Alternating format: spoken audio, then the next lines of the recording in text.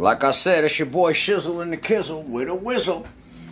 Like I said, one thing my mama did teach me, we was ghetto as hell. But she told me how to stretch a goddamn meal, I'll tell you that. You see how the meatballs all mozzarella. All on that joint. You just pop them up in there. I want one with a lot of cheese. I like cheese. You know what I'm saying? Pop it up on over there. Scoop a little bit of that sauce.